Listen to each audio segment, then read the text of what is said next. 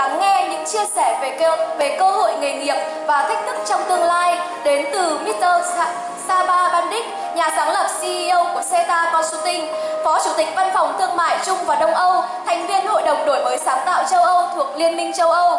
Mr. Csaba Bundik đã có nhiều năm kinh nghiệm trong tư vấn quản lý phát triển kinh doanh và khởi nghiệp. Ngoài ra, ông đã tham gia hỗ trợ đầu tư một số start-up tại Việt Nam. Mr. Csaba Bundik sẽ giúp các bạn sinh viên giải đáp những thắc mắc của mình và giới thiệu về doanh nghiệp CETA Consulting. Xin trân trọng kính mời ông. A few words about the challenges you are facing with. So, would like to give you few advice.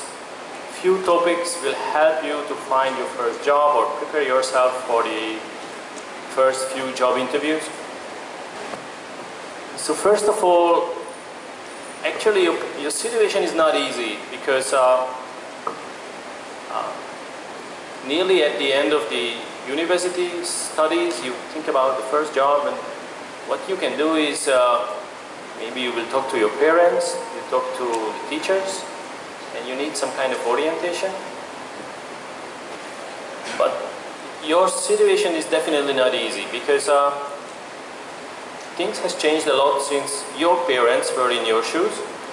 Because like 20 years ago, somebody just managed the university, got the graduation, it was easy to find a job, or not easy, but at least it was predictable. You were trained to do your job. And this is what was in the past. Your kids and your children, like 10, 15 years later, even the teachers will be robots. I was in Europe a few weeks ago. I've seen some very interesting technologies. There was a robot. The robot was like, the face was like a human being. The robot can understand 50 different facial expressions, even not the language. And this robot was used to train people, to teach people how to speak French. And why is it difficult for you? Because first you have to understand what your parents says. Because what they say, based on their logic, they are right. And you have to understand what will come 15 years later, because now you are facing with the first job to find, but after that you have to develop yourself further, and the need of the companies is changing, and you have to be able to change. So few things you should do. Obviously, talk to your teachers, talk to your parents, talk to other people, but you read the media, read newspapers, internet portals about these kind of changes. Find some kind of internship programs, and obviously you should join these kind of seminars what we have today. One of the typical situations at the first time you go to a job interview, basically you have no idea what the job interview is about, and even if they start to talk to you, you have a chance to meet the HR manager. They are asked a lot of experience, like how to ask an experience from a fresh graduate, right?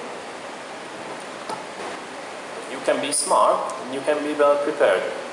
So once you go to a job interview, you have to do your homework, you have to make some research about the company, the competitors, what is the competitive advantage of the company. So in this way, you can convince the HR manager about, yeah, you are smart, you are well prepared, you know why you want to go to this company, and you know you have to be prepared for this question about the experience, what you can do or what you already did to be able to convince them to hire you, not someone else. And also you can do some other preparation way before you are close to the final graduation. You can find some internship and you can have some real work experience. In this way you can tell the company you are applying for, you can say that, yeah, I'm hardworking myself, I'm a good student, but if necessary, I can do the extra mile, I can do something extra. I knew that this situation will come and I will face with this problem, and I have to present myself as someone who already have work experience. So I was like kind of future oriented, and I take the difficulties to find an internship, and I did. Also, you can be a volunteer. Especially in Hanoi, there are so many NGOs. They have so many different programs where they were very happy to have you, as young professionals, to join, even just for a few weeks, for few months. And it helps you to be familiar with a lot of basic things like what is an office, what is office life, what is like basic administration, what is when you have to talk to the colleagues. So it gives you a lot of basic experience, but every company will need, and none of the companies want to teach you about that because they expect that you are already familiar with these basics. Okay, let's imagine the best. You do the homework, you were intern, you were volunteer, you are competitive, the company wants to work with you, and there is the situation when you have to negotiate about your salary. And what happens is you never did it before, you have no idea how it works. And you ask around, ask your friends, and some friends tell you, yeah, I just graduated in an IT department, the good university like Thang Long, and I have my salary immediately $5,000. Simply just don't believe in that. This part, just like the previously mentioned part, starts with preparation. You have to do research, you have to check internet forums, you have to see portals, you have to ask around. You have to be sure once you know what you want to do, you have to be familiar with the job, what you are applying for. You have to see in the internet or based on your research what is the normal salary for this. You have to find the policy of the company, how much they normally pay. Do they pay higher than the average fee in the market or not? So you have to make this kind of, you have to do this preparation properly to help yourself in the negotiation. And also one important element is most of you in the first time you focus on the money, which is obvious because eventually you have to pay the monthly fees of your life, but it's not the only element. So most of the company, even in the entry level, gives you a kind of package. There are different elements, and in your case, in your situation, the training opportunity, the career opportunity, the mentorship, the coaching, the vision or the suggestion from the company where you can grow with the company should be equally important. The next difficulty, which is relevant for the whole procedure, is this being in an interview or managing an interview from either from the company side or your side. It has some logic, okay? And it also, as I mentioned, requires some preparation. So obviously, if you've never done it before, you have to start somewhere, but at least you can foresee what will happen.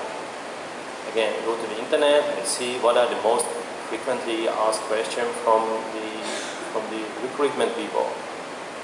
So obviously there are typical questions about your strengths and weaknesses, and why they have to hire you. So these kind of basics at least should be covered, should be well prepared, and you have to prepare yourself. Most probably they will ask this question. If you are not prepared even for the typical question, you will lose the opportunity. Obviously smart HR people, they not ask only what you can find in the internet. Obviously they have their own specific question because they want to test your skills, how flexible you are, and also want to help themselves to see how you well prepared, how can you speak, how can you do the preparation as I mentioned, but also how flexible you are if you are facing with a situation you are not prepared for, how you react. You completely shut down, you don't know what to do, or you are kind of creative, you are smart, you find out something. So again, mainly the interview skills is what you can't learn from a book, but you have to practice, but you can practice with teachers, friends, and also those people who already seen such a situation. We just named this topic relocation, but it's more of a kind of broader thing. You have to be flexible.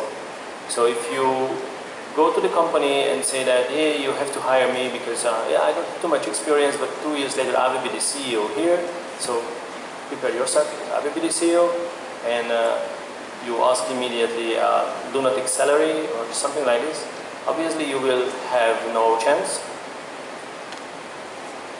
And most of the jobs are not perfect. You have to make a deal with yourself, what the company can give to you, what is about your future, what can you learn here, what you have to sacrifice.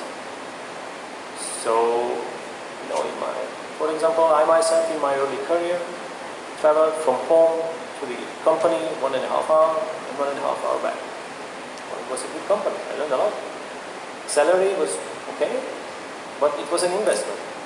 So ask yourself what this company can give to you, how the company will help you to have a better job 2 or 3 years later, what are the benefits, and be flexible. If the company tells you, okay, maybe you have to travel, maybe you have to like relocate, you have to go to another city, if it's a good investment, consider it.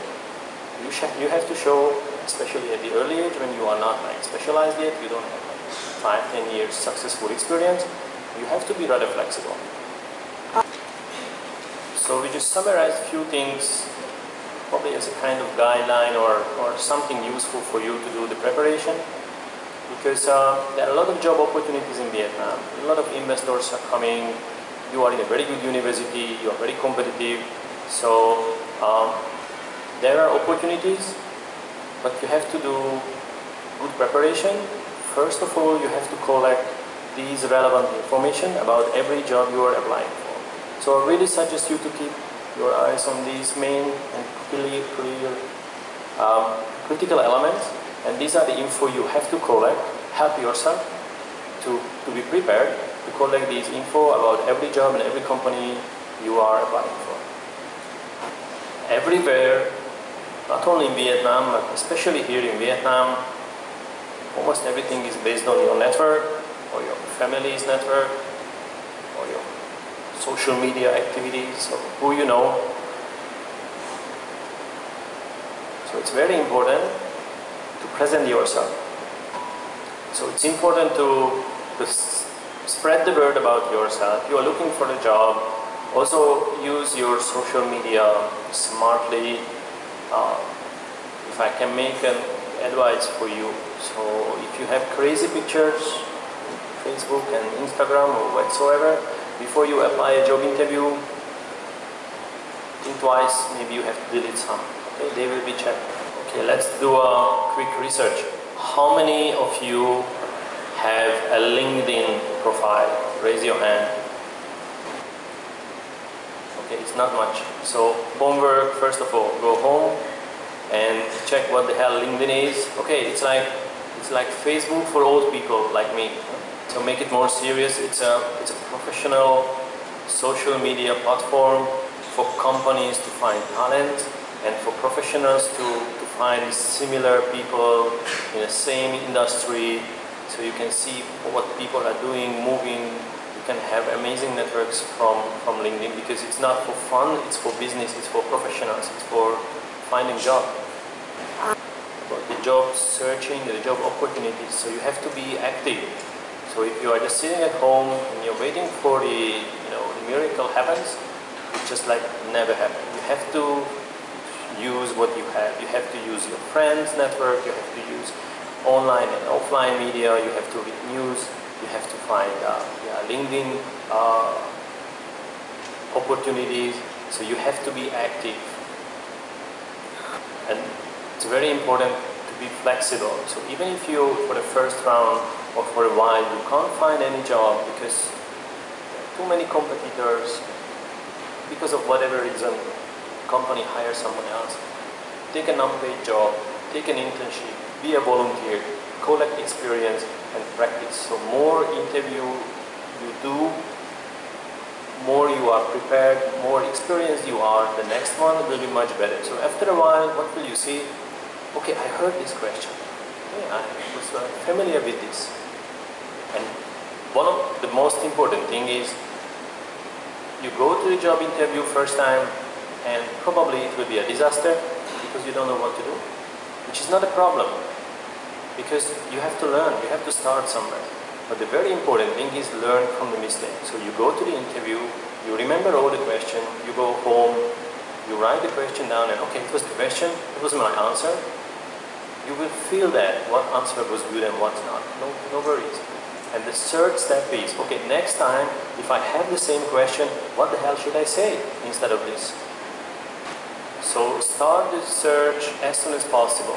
Be prepared. Find the opportunities to test your skills. So even just go to the interview, just for the interview, even if you don't want to take the job. Okay, at least like you will practice a little bit. And use your network, and most importantly, be active and don't be afraid of the mistakes because you will do it anyway. But learn from the mistakes and sooner or later you will be very professional in this field.